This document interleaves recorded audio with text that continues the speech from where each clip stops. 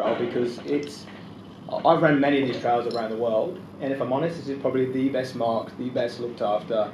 The huts are amazing. You guys do a wonderful job. You should give yourselves a round of applause for doing such a great job. The support has been fantastic from Robert and the other people that came out to meet me on the trail. Not just from the friends of the Heysen, but also from people from all around Adelaide, runners and non-runners alike. I've been out, and if it's just for a quick handshake or a quick donation to our charity, it's been overwhelming. It's amazing. I just don't know where these people come from. Come out of the woodwork. Look, it was as you guys know, you've been out there. It's an amazing trail, right across its entire length. And I guess this thing that people, I guess walkers often say to me, you must miss a lot because you're running. And no, I just see more in one day. I just see so much. I see the landscape change within the morning, and that's kind of incredible, to see it change so quickly. It is so diverse out there. It's incredible. I think, if I'm honest, it was probably a little bit tougher than I originally thought. I don't know why, when you hear the word range, you think that's potentially flat. I don't know why that came into my head, but it definitely has its challenging moments. Robert did ask me if I fell over. I did fall over. I've also learned to speak French while I was out there as well. A lot of times, a lot like that. Particularly on those dry creek beds and those river beds and through the gorges and stuff. That's tough going for a runner. I've done those kind of things before, but they're always a challenge. Always frustrating. Look, I guess the biggest question people ask me is why. Why would somebody want to go and do that? Within 2 weeks, to put themselves through 2 marathons a day or 85 kilometres a day through that kind of environment, and it's a question I struggle to answer. I still ask myself that same question every day, particularly when I'm out there. I'm going, why? Why would I want to do this to myself? And I guess the last kind of 6 months before coming into this particular project, I've sat down with a bunch of psychiatrists. Most people think that's quite fitting, but you bloody should. To try and figure out why I do what I do. Why I go and take these huge challenges on these trails around the globe. And quickly what I've learned is that it's not really about the why, because the why is so different for everybody. And I guess you guys in this room are all trying to head towards a common goal, but your reasons for doing that are all so different. The reasons why you're here tonight are so different. And your why changes weekly, daily, monthly. Mine changes by the minute at times when I'm out there on the trail.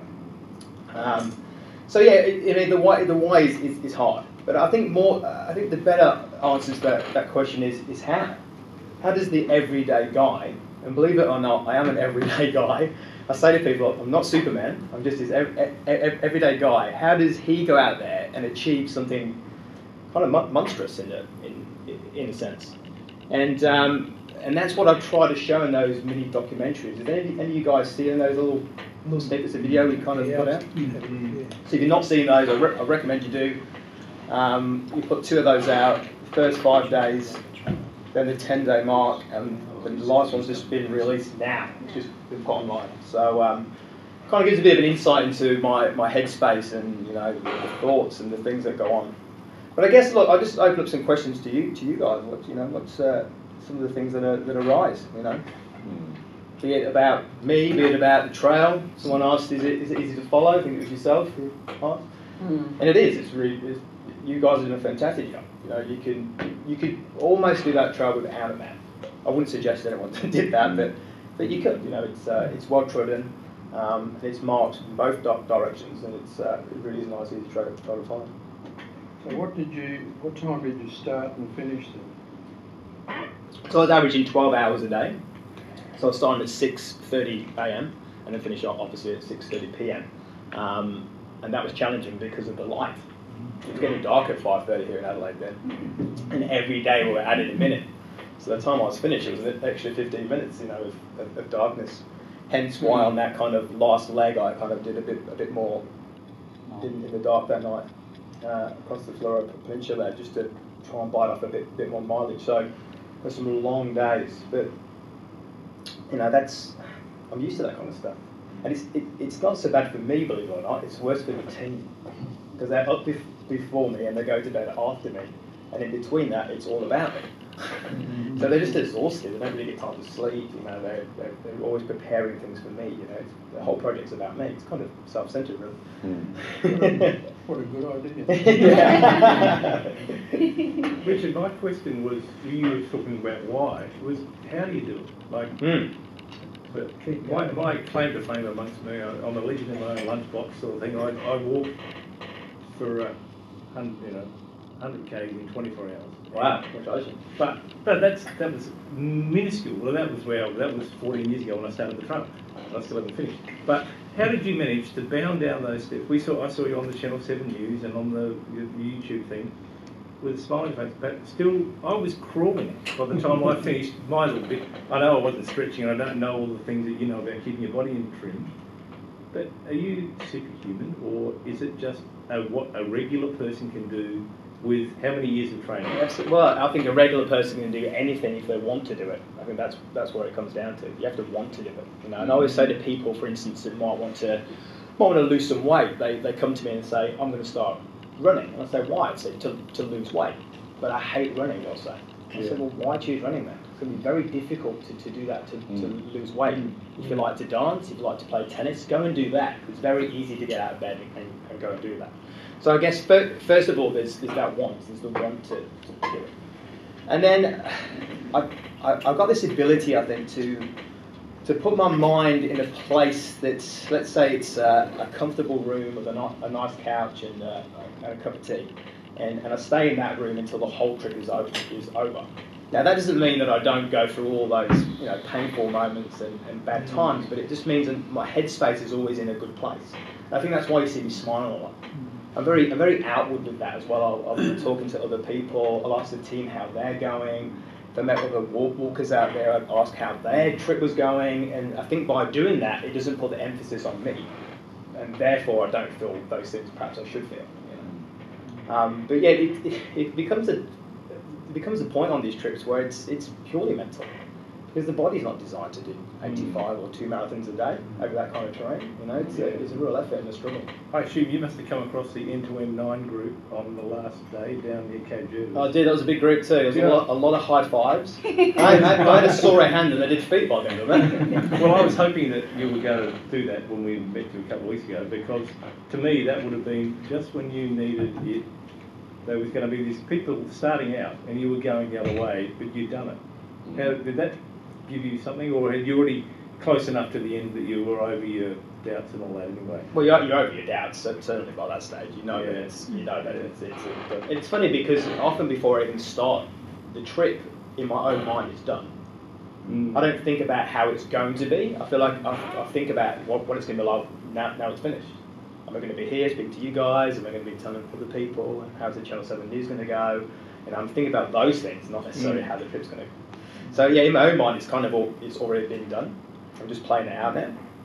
But yeah, I mean, certainly when you meet people and you tell them what you're doing, and they go, "Oh my God, congratulations, that's amazing!" Of course, it inflates your ego. You feel amazing. I think I ran that section pretty quick actually when I saw those people. Like, look at me. What about your food regime? It's probably not as technical as people think. Actually, it's it's very straightforward. It's still you kind of your 3 straight meals a day. It's just in bigger quantities. I don't eat any kind of special diet really. I mean, I'm making sure I'm getting my proteins and my vitamins and the carbohydrates and stuff. My whole day is made up of sports nutrition with bars and gels and stuff. Yep. If you guys are eating that stuff, the days it's horrible. It just becomes a fuel source. It's not really about eating. It's just about putting the fuel in and moving. And then at the end of each day, you made all sorts of things, pasta dishes and potato and stews and all sorts of delicious stuff. Or canned. Or not delicious, it just tastes delicious all the time. To be honest, during the day, and I think this is where the mental side of things come in, I'd prepare a smorgasbord of treats at every aid station, and he could just pick what he wanted. It might be some potato chips or a bit of a sandwich or a biscuit or something, just something that was enjoyable for him to consume and a little bit of a distraction. That's how I saw it. It wasn't, he certainly didn't need that. No, but it was a nice little treat. But then the answer is a lot. You get a lot Yeah, of food. lots. Like you wonder where it goes. You just think, geez, I can eat more than that horse in that field. It's incredible. And have you ever known that you've missed, you haven't had enough to eat and felt the fatigue that comes with that? Or do you tend to just overdo it? I'll probably overdo it. Yeah. No, I don't really overdo it. It's just that I know that I need to have that minimum of 100 calories an hour. Yep. And I've got that on me all the time. Yep. So it's just constantly if you feel like it or not, it just needs to go in. Yep. I think the only time you get caught out with like fatigue from not doing the right things with food is when you're not drinking enough. And you notice that, start to dehydrate. Do you have trouble hydrating? Like, because the guys that do the Tour de France type of thing, the long distance things, they have trouble just simply taking enough fluid in. Yeah, I mean, it's up and down to be honest. You never really. Yeah, I mean, some days you just don't drink as much as other days. In fact, this trip's I probably drank more on this trip than I have on any other trip. And I've been to Israel, it's pretty bloody hot, you know. It's just, sometimes it can be an effort, and you just got to force it down yourself. And I'm literally going by how many times I'm going to the toilet out there. If I'm not going to the toilet regularly enough, I need to drink more fluids. And even then I need to check it to see if it's clear or if it's yellow. You don't get queasy in the stomach from drinking so much, or you? No, I don't think I could drink enough. Okay. I don't think it'd be, almost impossible for me to guzzle down too much. And what about the aftermath, on your body, like sore knees, ankles? What is there a price to pay? Grumpy. Mental. Coming down. But you definitely, I mean, your first day, you know about it. The second day, you really know about it. And then you question yourself, why am I doing this? This is ridiculous. And then by the third day, you're kind of just trying to push yourself through a bit more pain, but you kind of get used to it because it's just there. And then I think for the rest of the time, it's just there, and you just become used to it. It's like people who have back pain. I'm sure people in this room have got back pain. You've probably had it for years, and you just kind of live with it. And I think that's kind of what happens out on the trail. My feet were had swollen up, ankles were swollen up. I was sore, had problems that would come, and then a day later they would go. It's kind of amazing when you just push your body and you just keep demanding more, how it kind of adapts and just changes. And I mean, you guys probably know from your own walks, when you go out there, it's the first day is a bit tough, and then you kind of get in a bit of a rhythm, and you kind of wake up and you feel pretty good, and it's the same kind of thing. It just, I mean, it's a little bit different, but it's a bit, yeah. What about coming down after them, like this week? Yeah, that's what I meant with the grumpy comments. Yeah. It's not really the day after, it's the day after the day after. Yeah. So yesterday was my real bad day, You don't really know who you are, or you're not particularly excited, you're not sad, you don't know if you're hungry or you're not. You don't know if you want to watch television or you want to go for a walk. It's really hard. You don't know what you want to do. Your body's telling you want to go for a run, probably. Yeah, it's kind of strange. Yeah, and all sorts of different things. Kind of it's different. Everything's different. Obviously, I'm still eating, but it's kind of like craving sort of bad foods. Because I've been eating so many lollies and chips in the last 2 weeks. It's kind of like my body goes, I want lollies and I want chips. You go, well, this is the worst time to eat lollies and chips because I've been doing nothing.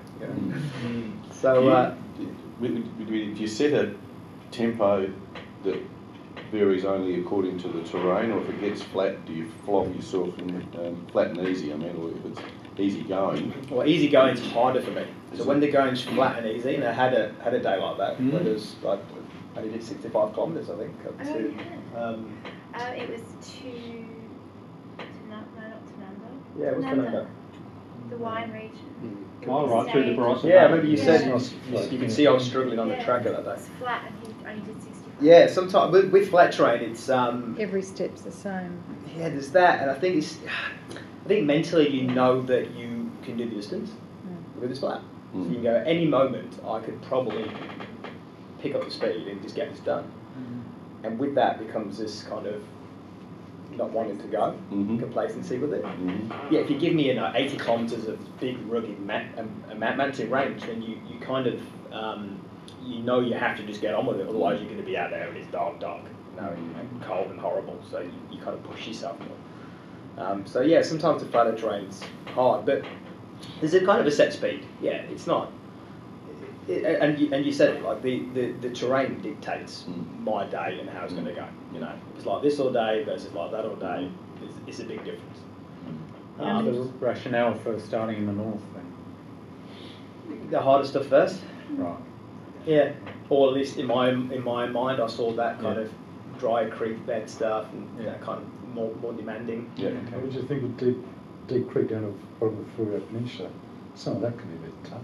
Yeah, it's beautiful. Last It was days. kind of nothing compared to what happened the days before, if I'm honest.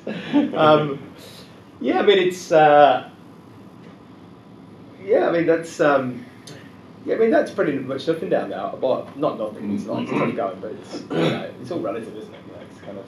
Well, you enjoyed seeing the ocean, you said, and you saw whales and dolphins. Saw whales, saw Saw dolphins. whales. Oh, well done. Actually, it was funny. We had a guy come and run that last section with me, and we got onto the beach and running on the beach. I said, "What's that big fin there?" There's a whale just 100 metres offshore. Some Wow. stops and some pictures. We're so lucky to see this.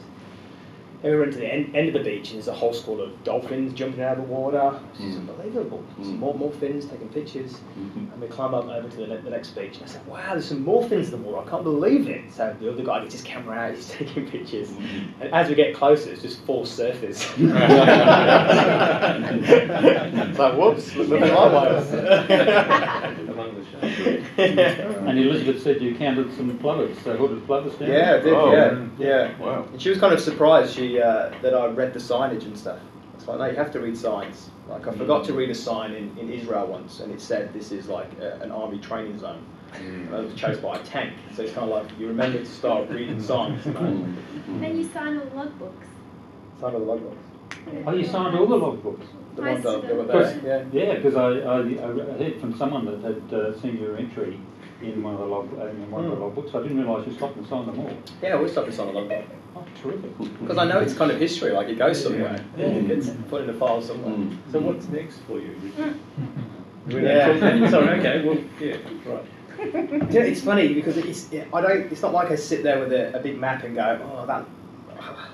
I look at stuff and go, that Japan kind of appeals to me. It's appealed to me for a long time.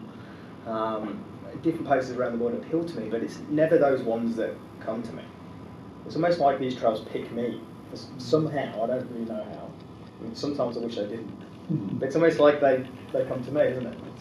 Israel happened because Rich got on the cover of a magazine that ended up in Israel in the lap of the marketing manager of the company of the backpack that Rich was wearing on the cover of the magazine. They said, "Are we sponsoring you?" Rich said, "No. Would you like to?"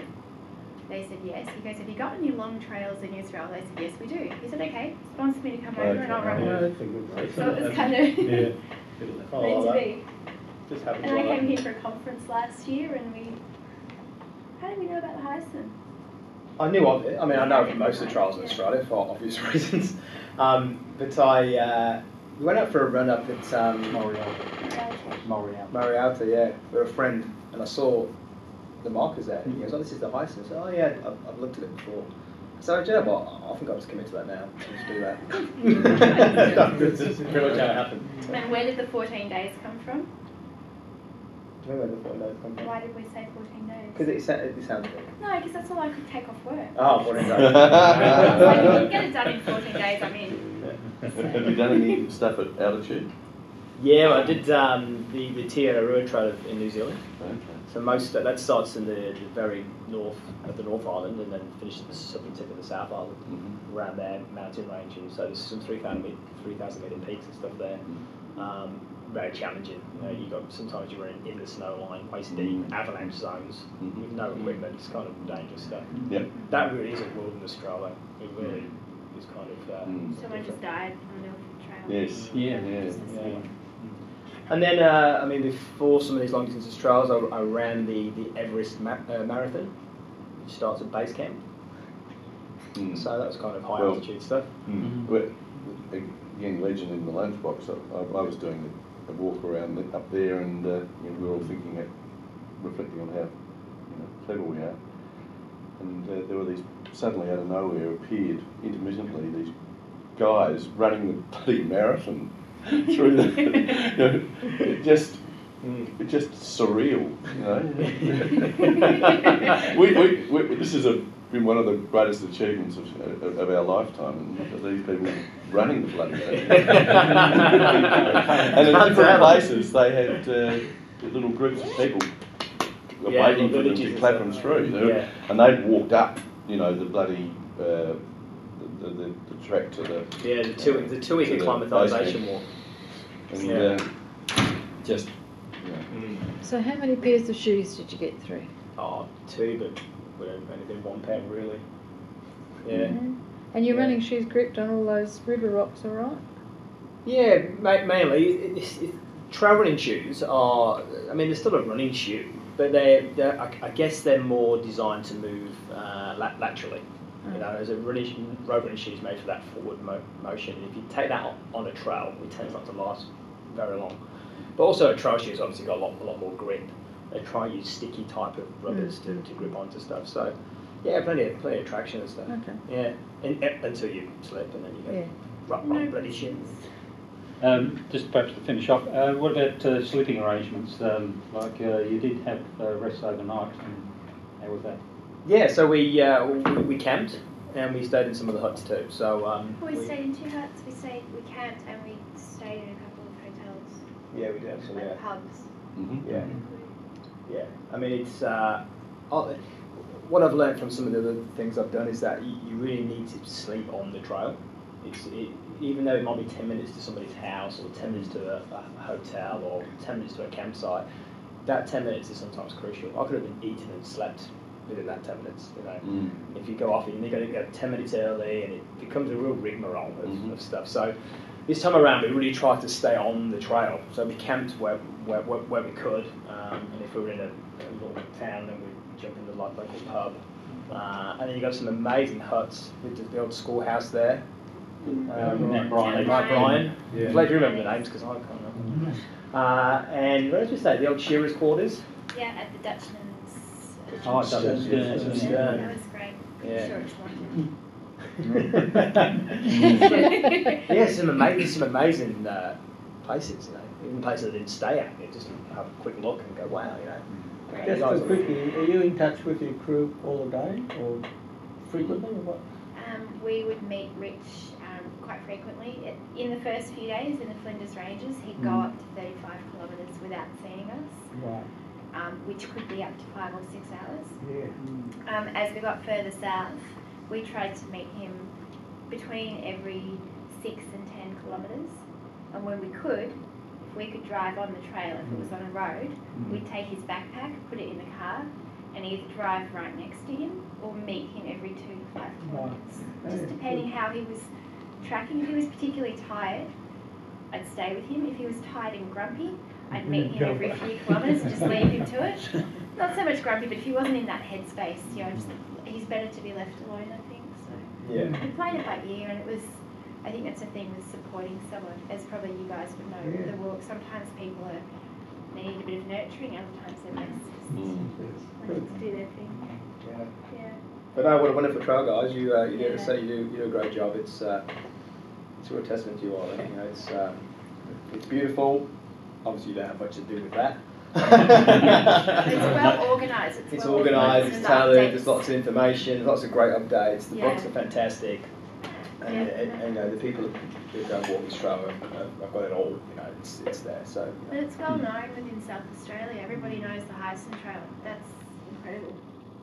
I We think do That's really do good. our bit, and we're pretty good in South Australia, but it's getting that knowledge out to the rest of Australia, and then especially overseas, to bring some of these other people over to experience what you've experienced. Let's hope we've done that. And I've actually I'm on the channel. You're on ABC Radio National tomorrow. Weekend sunrise on Saturday morning. Yeah. Channel 10. Morning I think show. Morning show next Thursday. So Thursday next week. we'll keep you guys in the Posted. loop. Oh, Good good. interview there. So it gets the name out again, which is great. Yeah. So thank you guys. Thank you. Thank you. And with oh yes. Thank you for the talk. Now we've had a bit of a consultation.